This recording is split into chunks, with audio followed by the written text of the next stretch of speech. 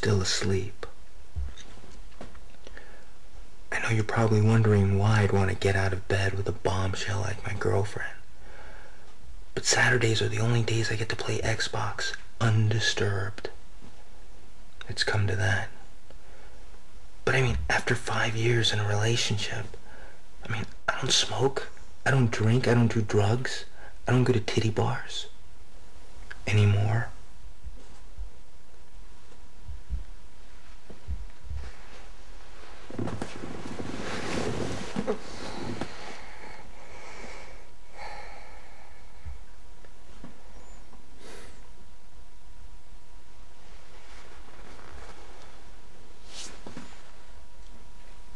See that? Even though she's let go of my hand, I'm still touching her. Okay, the next move is crucial. If not performed perfectly, it could result into 2 more hours of cuddling. Wish me luck.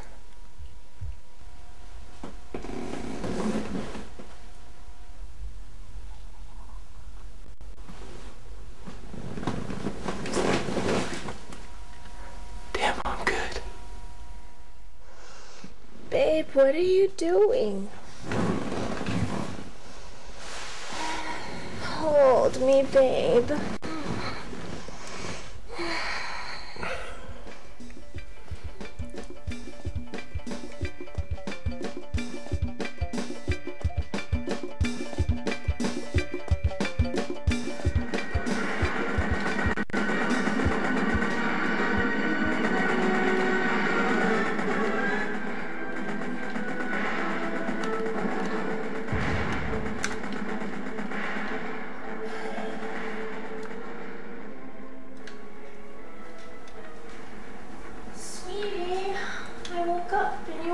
There. How long have you been out here? 10 minutes. Why does she do that? She clearly sees that I'm immersed in my video game. But nah, she gotta ask questions and stuff. Babe, pizza and soda this early in the morning? I said...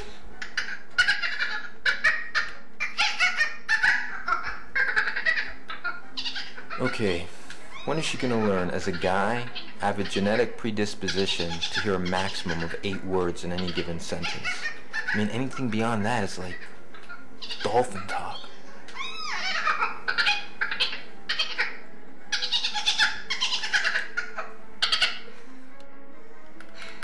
John! Are you even listening to me? Yes. Okay, then tell me, what did I say? You asked. You said how long I've been out here. And? And... Oh my God, you didn't even hear? You weren't even listening. I asked you about the pizza. Did you want a slice? What? Nothing. See what I did there? By playing totally stupid, this allows me to throw the dummy card at any given moment, thus clearing me from any true responsibility in future questionings. Okay, in 10 minutes, when you're done with your game... 10 minutes? I just got... Yes. Welcome to Native Talk. My name is Caroline Felicity Antone, and I'm the host of Native Talk. Today we have a special guest, Jon Proudstar. He's a multi-talented Native American who is very proud to be here. Welcome, Jon. Good to be here. Thank you for having me on the show. I met Jon when he was just, what we do? Yes is Better Than No? Yeah, Yes is Better Than No, a short film for Pima College. Actually, we met earlier than that. Yeah. When you were trying to promote Tribal Force? Yeah. Tribal Force is the first Native American superhero comic book, and I designed it back in '96. That was a long time ago. Have you made any since then? We're developing Tribal Force again, and we're also doing a comic book called My Brothers and Sisters House, which you're very familiar with. So you know how you created it. But that's what we're doing right now. Well, when I met Jon, we met on the set of Yes is Better Than No from Pima College. That was their, I think their graduation project. Mm-hmm. And that was an awesome project. We worked on there for 5 days, from 6 to 6, sometimes to 10, sometimes to midnight. Yeah. So, and then I guess we just started talking again, and we started doing some projects together.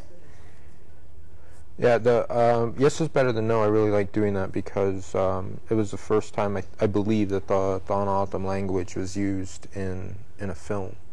And I knew that was going to be something huge, you know. Anything to do with Native American subject matter that I feel is going to help the Native community, I would really like to be a part of. And when I heard about that, I'm like, I got to be in here, you know. And I was really surprised to see you. And I do know that you've had some shows. One of the films was just on that you produced. And how many movies have you produced?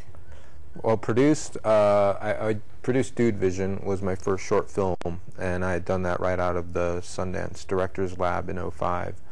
I had a meeting with Robert Redford and told him what I wanted to do, and I was a little insecure because everybody wanted me to be like Chris Eyre and direct the kind of things that Chris Eyre was doing, like Skinwalkers and Smoke Signals. And I didn't want to do that. I'm a comedian. I want to be funny, and Hollywood doesn't allow natives to be funny. So Redford was the one that said, you know, do it. Do what you want to do. Do what, you know, do the stories that mean something to you. So I came back to Tucson, and I produced and directed and wrote and acted in Dude Vision. Show. Yeah, you kind of have to be. No, I had a lot of tremendous help on Dude Vision. Steve Bayless, who was the editor, Tina Huerta, they dumped thousands of hours of their life into Dude Vision. Juan Heinrich, who did special effects. Gus Kiriakakis, who was the cameraman. Paul Klinko, who donated all the equipment. So I had a lot of help locally. It just wasn't a one-man show. You can't do that. You know, making films is like an orchestra. Every instrument is integral, and they were. I mean, without them, I wouldn't have been able to produce Dude Vision. But we just produced our first short, Proudstar Entertainment Group and Painting with Light Pictures and Skyfire Pictures. We all teamed up, and we produced a romantic comedy called Just Sampling that I wrote and directed, and I'm one of the lead actors. My goal is to get more indigenous people, Native Americans and Latinos as lead characters.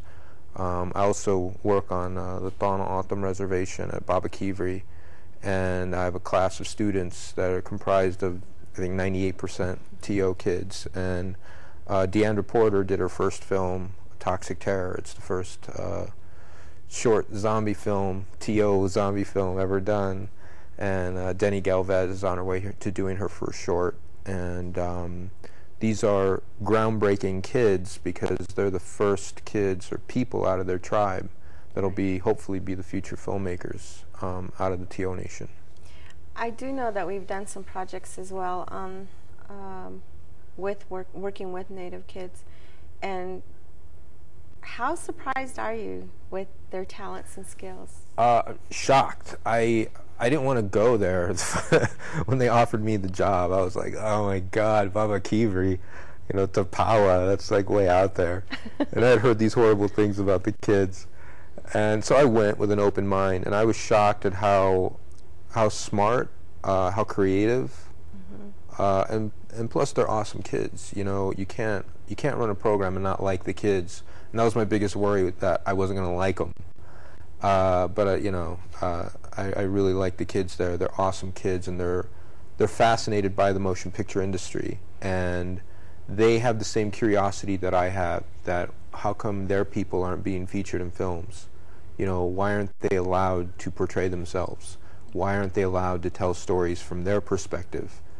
So that curiosity is great because I can work with that. I can teach them how to make their own pictures, and eventually, you know, they'll be making their own motion pictures. But the talent level is just through the roof. Acting, directing, writing, they're shockingly good, and a lot of their stories revolve around cultural stories that mean something to them. Right. You know, and it's good to see that the TO people have kept that rich in their culture. And kids are like a barometer of a society. You can always tell what kind of society that you're in by looking at the kids. And the kids are just awesome kids. I mean, they have problems like any other, you know, nationalities would, but you can tell that the Autumn culture is very important to the Autumn because the kids know about it. If it wasn't, these kids would be like, what are you talking about, you know? Right. But a lot of them do know the language, a lot of them do know their history, and do know, you know, the stories that are important to them. So what I'm trying to do is give them the skills that they need to capture all those stories for their people. I mean, a lot of the kids, they're middle schoolers, so they're not interested in doing documentaries and stuff. Right. They want to do fun stuff like zombie movies or action adventure, and that's great. But eventually, as they mature, these are the people that are going to be doing the documentaries and the things that are super important to the Tohono O'odham Nation. And because you're Native American and how you grew up, what are some of the similarities? What, between me and O'odham, or Or just in the way you were growing up? Well, did you want to be an actor or yeah. producer since day one? Since or day one, since 8 years old, since my grandmother explained to me what movies was, that it's a job, and these people go and do that for a job and get paid. And I was like, wow, that's like playing all day, you know? And that's what I wanted to do. I want to play all day. I'm 42 years old and I still want to play all day, you know? The similarities between me and the Autumn, yeah, it's just you meet each other and you kind of already know each other. You know, you grow up poor, and without the benefits that other people have, there's this simpatico between you, where it's hard growing up poor, because when you don't have the neat clothes and you don't have money to buy things when other kids do, and you grow up on, you know, potatoes and Spam, and that's what you eat all week, and, you know, you're lucky to get Chinese food. That's the big thing, you know. Let's go to the store and get Chinese food or chicken wings or something. When those are the things that you look forward to, I see that in their eyes, and you know, and I see that concern that they don't fit into the real world, you know, or the non-Indian world, because there are two worlds. You know, you grow up on the res, Definitely. or you grow up in a impoverished area, you don't feel like you're a part of the community of Tucson, because you think, I'll never get to go to college, I'll never get to drive a nice car, you know, I'll never get to have those nice things that people just seem to just have, you know. And that's the way I felt. I thought I would never be able to own a car. You know, I'm like, that's just way out there. Yeah, so it was really easy for me to get along with them because we kind of came from the same world. I was raised in the city. I'm Yaqui, and I'm also Jewish and Latino. And I didn't quite fit in any of those worlds. You know, I didn't fit within the Yaqui community because of my Mexican and Jewish blood. So I was kind of always on the outside. And then with the Latinos, I didn't fit in with them because I hung around a lot of, you know, gangsters in the day, and I wasn't into violence or anything like that. And so, you know, you're always in, and I didn't know anything about the Jewish world. But you always feel on the outside. So I guess that's why I get along with them so well, because I feel like I'm on the outside. And I think that's the way they feel, that they're not truly in. But they want to be in, and they want their people to be in, and that's a powerful tool. Eventually, they're going to figure out what they need to do as a tribe to start developing their own movie stars and their own directors and their own writers. That doesn't happen by accident. People don't just stumble into becoming movie stars. Hollywood develops those people. High-powered agents back them up with a lot of money and a lot of teaching, and they create opportunities for those people. And that's what we as a people, Native Americans, or the indigenous population of America, needs to start doing. We need to start investing in our own. And we're not doing that. We still go to the movies, we watch all the movies with the movie stars that we admire, that are non-Indians. But it's not going to be until we as a people demand that our movie stars get put in movies. And when those movies get made, we go see them, along with the other. You know, when you make anything Native American, it's not natives that watch it. You know, it's non-natives that watch it. Which, hey, that's cool. I'm all for that. But as a people, we need to start Right. supporting our own, causes and material. I remember when I first started wanting to do a talk show or wanting to do something, I actually, a friend of mine took me to Palm Springs, and they had a film festival.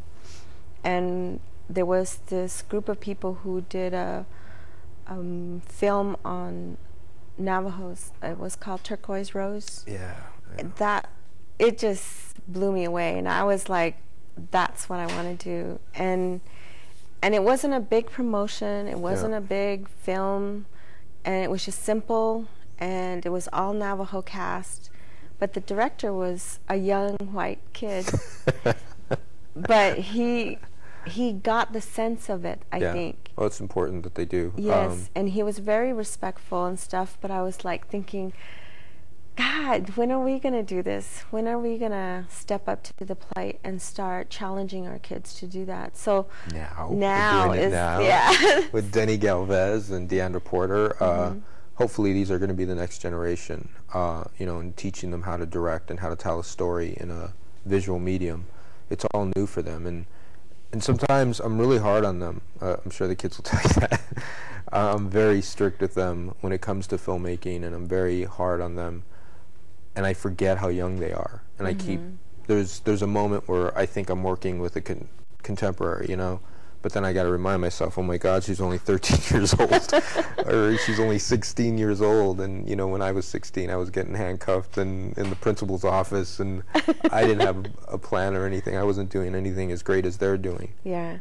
And I think it's hard for them to realize sometimes how great what they're doing is, because they're in a microcosm of Tapawa or cells, that they don't see that. So I try to remind them, you're doing something great here. And, as a kid, you think, we're just shooting these hokey little videos. But in 10 years from now, we're going to look back at that and say, wow, those were the first. Those were the George Lucases, the Steven Spielbergs. Right. Of our, of the First Nation, which I like to refer to us as, because we were the First Nation before the Europeans came over. The Latinos and Native Americans, we were here first, Right. which makes us First Nation. But yeah, I think it's really important what we're doing with the kids in cells, because like I said, this is where it all begins. And, people our age and older, we had to grow up with seeing Italians play us in movies. We had to grow up watching films where we're the bad guy. And even now, I feel it's still kind of ridiculous, because whenever we're featured on a TV show or something, the story, there's something in the story that says why the Indian is there, because they're at a casino, or because the shaman did something, and you always hear an eagle or a snake in the background, and it just shows you, or a flute, and it shows you that America hasn't accepted us yet. That we're still furniture, we're still props in a movie or a TV show. We don't get the girl at the end, or the guy, however you want to play that. We're not the hero. We're always the one with the problem, learning from the non-Indians, learning something that they know more than us. And I want to end that, because our children deserve better than that. And we deserved better than that as when we were younger. Unfortunately, we didn't get that, but we survived, and that's why we're here now. And that's what we're trying to give to our youth, is that they don't experience the same prejudices and racism that we had to go through to get here. Right. And you know what that's like. Being a Native woman on top of everything, Native and female, how badly you were treated just in public. Right. And media is a part of that. Media lends to the way people treat us. I mean, we still have baseball teams that have effigies of us, with that cartoon Native American character on the Redskins. If that were a black person, that would not be happening. But yet, for some reason, it's allowed for us. They can still do it and get away with it. Why isn't the NAACP doing something about that? Until America starts taking us serious as a people, then the alcoholism and the drug addiction and the domestic violence is going to continue on the reservation. And these children are seeing that. I know. I can see it in their eyes, because they're around domestic violence. They're around alcoholism. They're around drug addiction. Right. And the drug dealing that goes on around cells. and I see in their eyes that they want it to stop, but they don't know how to make it stop. And hopefully this is a small piece of the puzzle that will help them change their environment. You know, nobody wants to live in an environment like that. You just don't. I grew up in a heavy drug, you know, environment, and I didn't want to. I just accepted it. It was just a way of life. Everyone did it. Everyone sold it.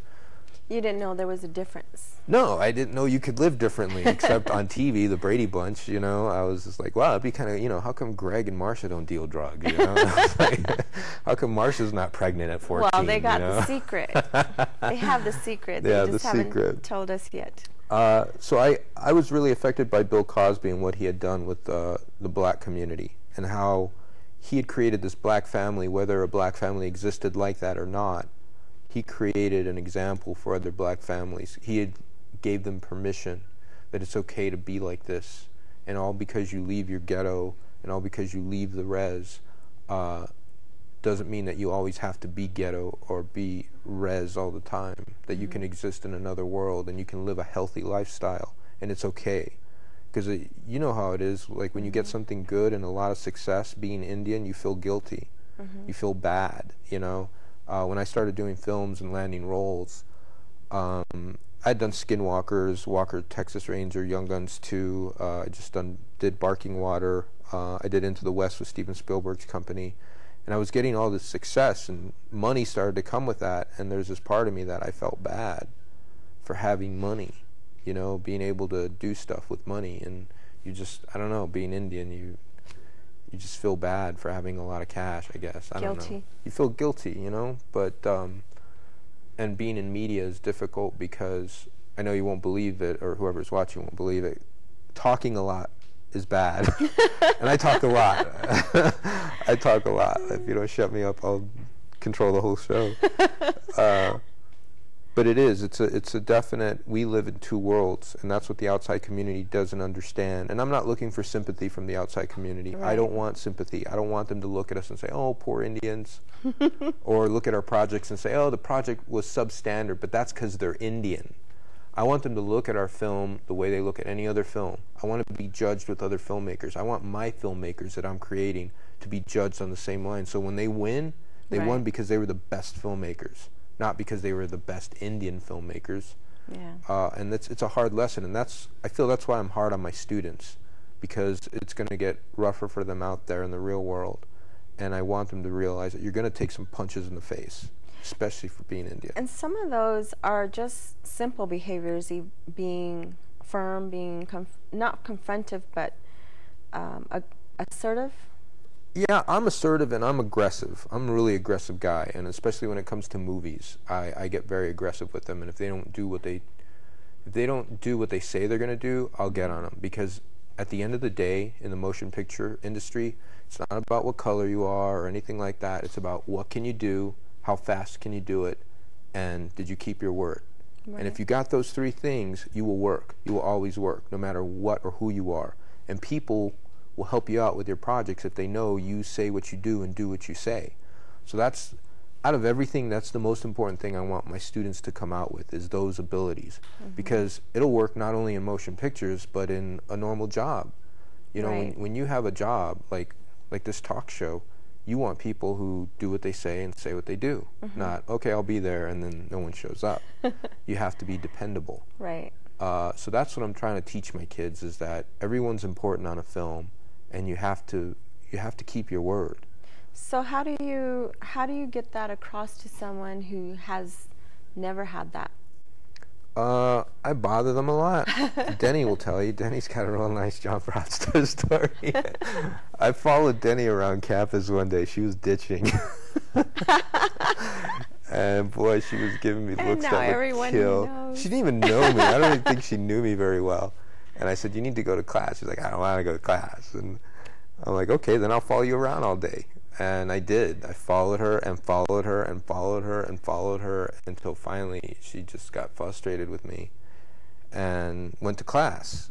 And that was an example of who and what I am. I won't stop if I want you to do something, especially if it's positive. It's not like I was forcing her to do something she didn't need to do.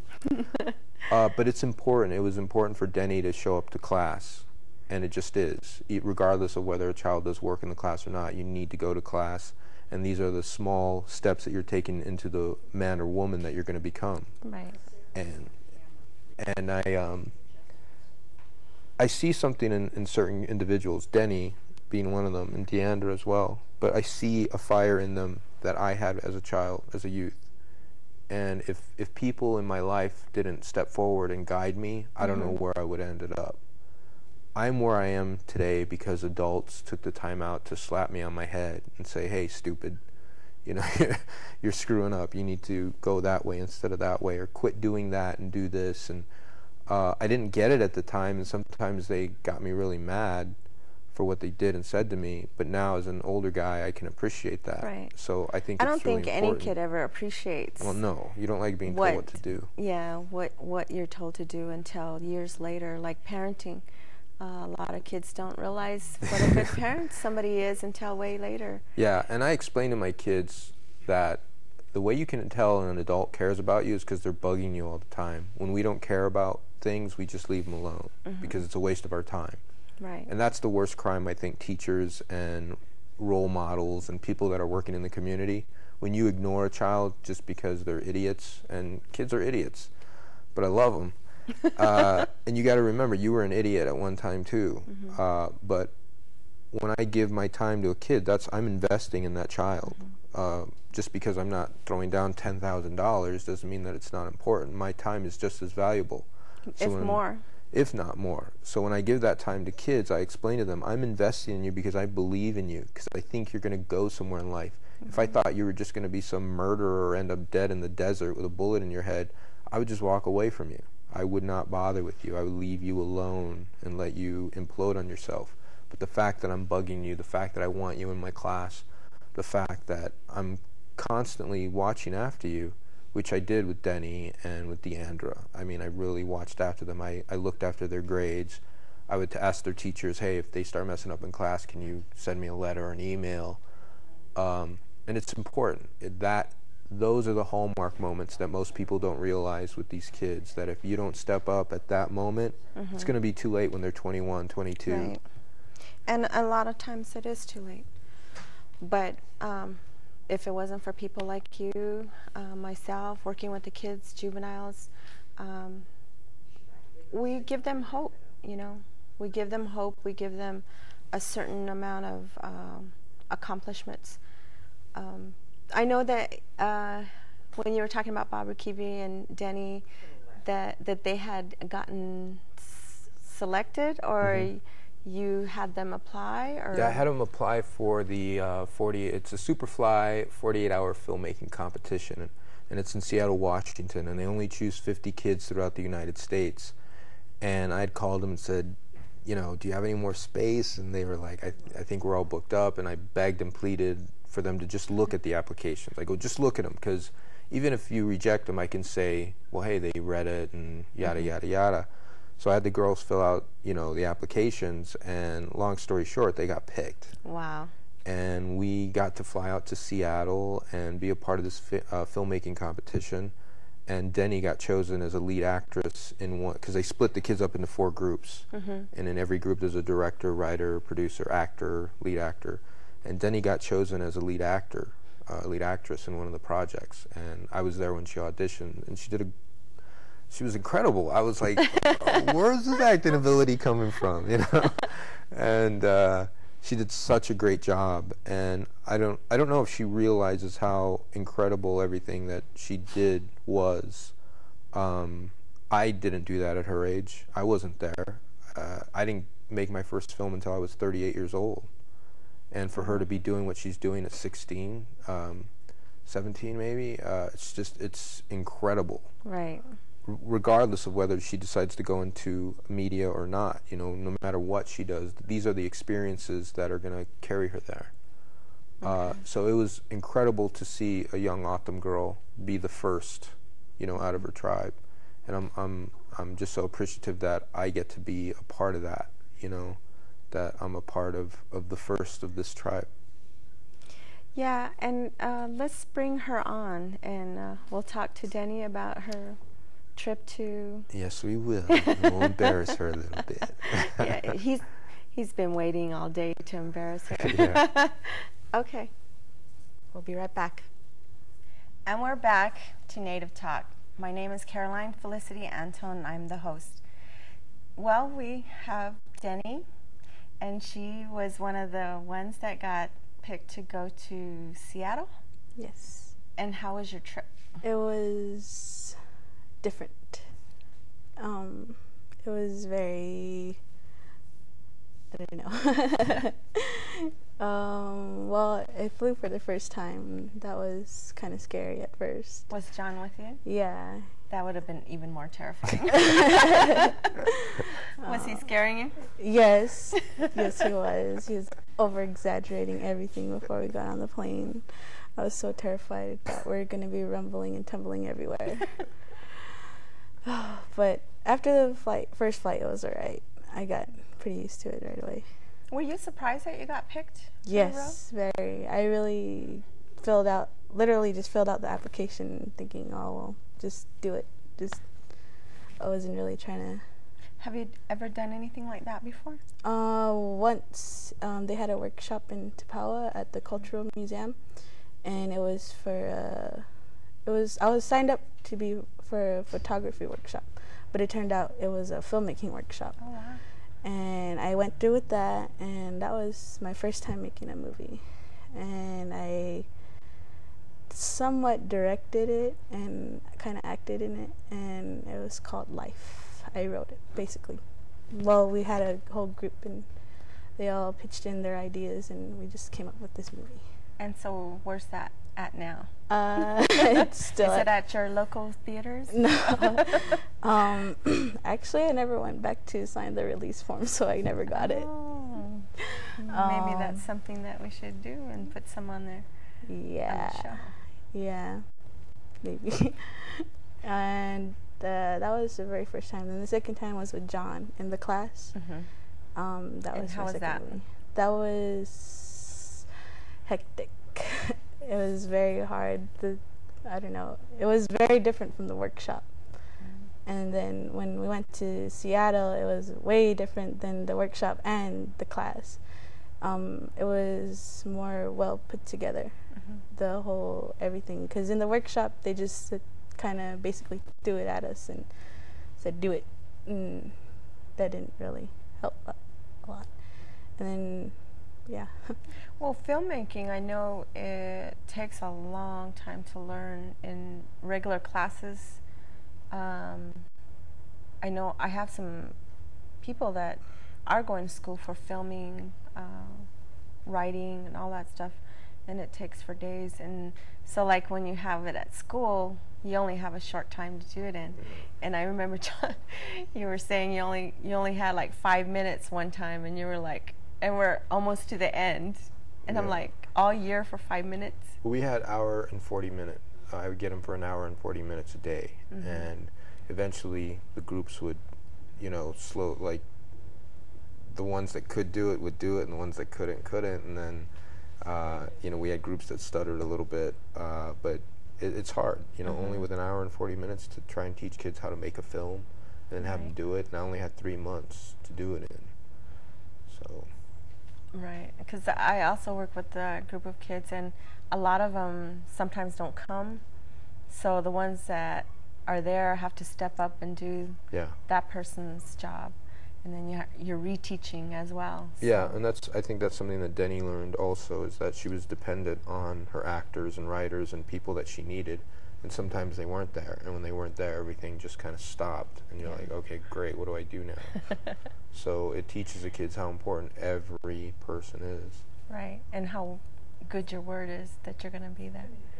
So what was your experience in terms of working with other non-natives? Was it different? Was it harder? It was pretty much the same. How can I put this? They stepped up more than my friends did back in Tapawa. And I think part of it too was that the ones that went wanted to be there and wanted to do this. Yes. And it's whereas in a classroom, it's just kind of, we'll see who wants to. Yeah. Yeah, And that it's- was kind of how they put it out there too. Is whoever wants to go ahead and go, and that's how they put the class together. Basically, Right. they just made an announcement one afternoon, and everybody went, and pretty much like 90% dropped out by the end of the class. Why do you think they dropped out? A lot of different reasons. Some of them were involved with other school activities like FFA and just other things, sports. A lot of them were seniors who were graduating and who needed to catch up on their credits, so that was one thing that held them back. Yeah. So what was the best experience you had when you went to Seattle, or something that you didn't think was going to happen, or Just all in all, just going to Seattle, going to somewhere different. You know, the land was beautiful out there. I like it out there. The weather was nice and made it real easy to adjust to, and I liked it out there. Do you think you'll be going into filmmaking? Yeah, I think so. I already made up my mind like a couple of years ago that I would want to be a filmmaker. And is your family supportive? Oh, yeah, they do. Are you making film? Are you actually filming them? No, it started since I was a little girl. My mom, my grandmother, my whole family always knew that I would be an actress because I was so dramatic, very dramatic. And my mom, I don't know, I guess I knew how to talk by the time I was like 1 or 2 or something like that, and people would kind of be freaked out by that because here I was, this little 1-year-old girl having a conversation with a grown adult, and it was pretty weird. And I guess I just picked up a lot of things, and I'm just dramatic. Very. Well, it helps Yeah. in the film industry. See, and this is what's important, is that kids like Denny that have this desire to do what they want to do, and giving them the options to be able to do it. And a lot of, being Native, we didn't have those options. Right. And our uncles and aunts and parents didn't have, they would say, I want to be a baseball player or a lawyer, but you knew there was no way in heck that was going to happen. And now that, she has this desire and having the ability to be able to be taught how to do that and then go do it, I mean, that's it. That's what we want for our children. Right. And, discovering the talents that are within her, because her thing may not be school or being scholastic or being an attorney or having a blue-collar job. She may not be successful in that area, but media, I feel that's where she's going to do real well. And giving her that opportunity is important. And I think also by learning the talents or skills, you also have Jon, and Jon has a lot of connections. He may not look like it, but Wow. he has a lot of connections to different things, like setting that up, because that takes a lot for him to actually encourage you to do that. He must have believed in you to do that. Yeah, I thought it was pretty weird for some strange guy to follow me around campus all day. Now, that doesn't sound too Yeah, good. Denny, that doesn't sound very good at all. I mean, sometimes that's just how I see things, but it's pretty awkward if you ask me. And that was just trying to get you back into school. Yeah. Yeah, and it wasn't, I'll be honest, it wasn't just me. A lot of the teachers and staff there speak highly of Denny, and they know how intelligent she is and the potential she has. So that kind of alerted me. But they had come to a point with her where they just didn't know what to do with her anymore because she had stopped listening. So I was like, I'll just bug her. I'll just bother her until she breaks, until she attacks me or something. And luckily she didn't. Luckily, she has that intellect to know, okay, maybe I should just go do this. Maybe this is for the better. And it's hard. To be a teenager, it's hard to justify that. I remember that. And there's still a part of me that I think is a teenager because it's hard for me to understand what's good and bad. But these are the kids that we need to start focusing on, that we're not focusing on. She comes from the Tohono O'odham Nation, and that's a huge tribe, and they really need to start supporting their up and coming talent, and that's what she is. And who she could be, I don't know. She could be someone great. She could get there real quick with the help of the tribe and the community and the school, but they gotta back her up in every way possible. And right now that's not being done. I mean, the school, Baba Kibri, they have me there. They're paying me to be there. That's a part of the support for her. But eventually when she starts making her own movies, she's going to need equipment, she's going to need money, she's going to need, you know, reliable staff that will help her with her projects. And that's got to come through the tribe. There's no nice way to say it. You know, this is a filmmaker that's going to need money to help her, you know, to pay her rent, to pay the electricity, to get a car, to have transportation, to have a laptop, and the things that she's going to need to succeed in media. And we need, and I'm saying this directly, where's the camera? I'm saying this directly to the tribe. We need your help. She needs your help. And if you want to see awesome movie stars in the next 10, 15 years, this is where it starts, right here. And if they don't support, you can't complain about anything because you weren't there supporting her at the beginning when she needed it. What was going on that you weren't going to school? May I ask? At the time, my brother passed away. That was really hard. Yeah. So when you do stuff and you correct things and you decided to go back to school, was it something that struck you that maybe your brother wouldn't want you to do that? Yeah, pretty much. I mean, he was always asking me if I was in class, doing my work, had good grades, you know. He was always asking me that stuff. So I knew he'd want me to stop moping around and just go back to school and finish what I need to do. Right. And I think a lot of times when kids are acting up, that we don't just judge them right away. Yeah. I mean, we got to find out, you know, what's going on in their lives and how can we support them. Like you said, sometimes us adults are so busy in our own world that we're not taking the time to say, hey, what's going on, instead of just trying to scold them or punish them into doing something. That's the immediate reaction, is punishing, and that doesn't do well at all. I'll be the first to tell you that. I was punished a lot when I was a kid. But there is an attitude that I take in my class where I tell the kids, I don't care about your drama. I don't care about what's the most important thing, the project. You know, and that's what I tell them. That's all they hear from me. Now, obviously, when there's a death in the family or there's something huge, I do care about that. But I can't care about the other stuff, like, you know, boyfriend, girlfriend drama, or he said, she said, or I don't like that gang and they don't like me, or drug dealing or drugs in my class. I don't care about that. I don't want it in my class, and it's kind of like the golden rule, and it teaches these kids that some of their teenage drama doesn't mean anything to me, but what's going on in their life, it does. You have to. Right. I mean, family comes first, especially in an indie community. You know, you're nothing without your family, and that's got to come first. But at the same time, you can't let that stop you, because we lose loved ones all the time.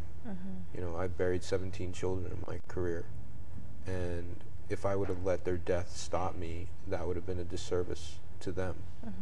And it's the same thing for them, that they need to realize there is going to be tragedy in their lives. Right. There's going to be hard times. There's going to be financial hard times.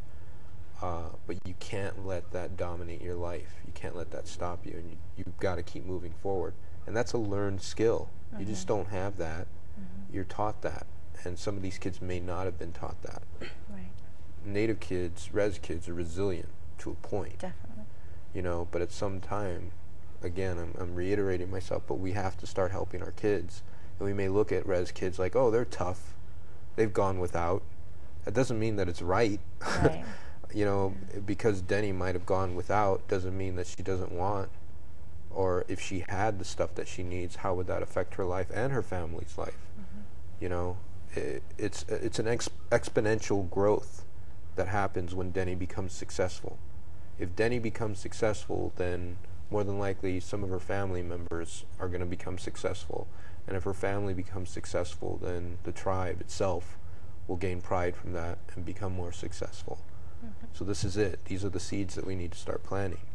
And there's a lot of people within the Native, where the money is, that are a little short-sighted, that they want to see more, I guess, from the kids. And it's like, you know what, this is all you're going to get. So invest now, before she becomes too big and she doesn't want your help. And she's not going to do anything for the tribe, because there's going to be this resentment there, because the tribe didn't help her when she needed it most, which is right now, like now, today.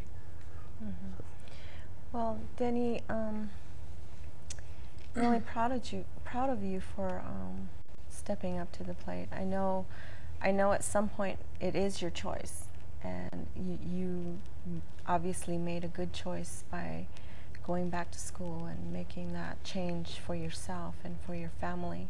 Because as we know, you're not only making that choice for yourself, you're making it for your family. And you representing us in Seattle, and Jon talks nothing but good stuff, he acts like he doesn't know or care sometimes, but he does, and he brags about you. And I feel proud, because I left the res thinking I was never going to come back. And now I'm back, and I get to interview talented, gifted people on my show. And Jon has been an incredible help to us down there. And so what are your future plans? To finish school first. That's the main thing. Go to college, start working with media and filmmaking. There's a lot of programs or different productions now that are starting to come out. I usually email when they have auditions and stuff. Will you be auditioning, or will you just go strictly to school and then start? Yeah, I think I would go to school first. That's always been what's been thrown at me, is to just go to school, finish school, please finish school. Right. So, I think that's one thing I'd rather do first. Just, and just to have something, Well, it never hurts to have a high school diploma. And then especially if you go to college, you'll have more education in terms of filmmaking. I know I did go to one drama class. And that drama class was so much fun. I never knew you had to be so, it's a touchy class. Yeah. That was the strange thing about it, because I thought drama, you always have your space, but it was we always had to hold hands, we always had to bump into each other, we always had to interact, and it was very touchy, and that was the thing that surprised me the most about acting. As Denny directs, she's starting to learn about the reality of getting somebody to act for you and act the way you want them to act. Because it's so easy to, well, I shouldn't say it's easy, but you write a script and you know how you want it to go, and then you put your actors there and they don't quite sound like you want them to sound or give you that emotion that you want. And Denny's learning now that you've got to go to your actor and say, no, I want this. I need you to sound like this or feel this. And that's part of a young director's growth right there, is getting what you want from your actors. So it's a lot of hands-on, it is touchy-feely, and When I did the Yes is Better Than No, there's a part where I but I was supposed to say like a prayer. And I guess I just sounded like I read it off the script. And so they came back into the studio and they were saying, what are you doing in your tribe? And I said, I work for the alcoholism. Well, what are they doing? And they ended up making me cry, and then I reread the thing, and I guess it came out really, really good, and I was still crying, and then they said, great, stop. I'm back there crying, because I was like, you just can't stop it, but at the same time, they got what they needed out of me. Yeah, they're evoking that emotion out of you, and that's a director's job, is to evoke that emotion out of their actors to get that moment on film. And I was still crying, and they were all happy, and they walked off from me, and I'm going, still sitting there with tears running down my face. So yeah, it is kind of. Denny had to do a crying scene Oh, in did you? the Yes, movie. that I played was her hard. dad. That And- was very hard. I know exactly how you feel because it's just like all your emotions are brought out in front of everybody, and there's this big old crowd in front of you, and you're just like, and you don't want to cry, but you know you have to for the movie, and that was one thing. And John made everybody go away, which made it a little bit easier Yeah. to have less people around. And oh, that was so hard. I didn't want to do that. Right when I first read the script, I was like, no, I have to do a crying scene. But I knew I could do it. I always knew I could do it. Yeah. But it's just the actual crying. I heard you had to do a screaming Yeah, audition. audition. Yeah, that was a little weird. Would you do that for us now? Yeah. You need chairs. Yeah, I need folding chairs. Yeah. That's one thing I can't do is scream. She had to do it over and over Oh, again. I know, And it's she like- did it so well every time. I was like, can we stop now? I mean, seriously, they kept bringing in more people. Come, look at this, look at this. Do it now. And I'm like, now? And I don't know, it's weird to have to pretend that somebody's chasing you with a knife or something wow. when they're really holding a spatula. You want to laugh. Yeah, and it's kind of ridiculous, but I guess when you're on the other side of it, it looks good. Yeah, and the cool thing about it was she competed against other kids, and she didn't get the part because she was native. She got the part because she was the best actor. Right. And, you know, and that's something that we need to keep putting our kids through, you know, the kids that I'm working with, is those success and failures, if you even want to see them as failures. But they need to start competing against others to see that they are up there with other kids, that they have an ability that's better than most. And it's when you get that kind of recognition that you're like, you start to feel good about yourself and that you can do something. Right. But it takes opportunity to put the kids in those situations. So we're going to have an actress on our reservation. So if you get popular, will you come back to my show? Sure. Deal. Better get that in writing. Well, I really appreciate you being here, and John, thank you for coming, and I hope that you guys both come back again. We will. Thank you. Thank you.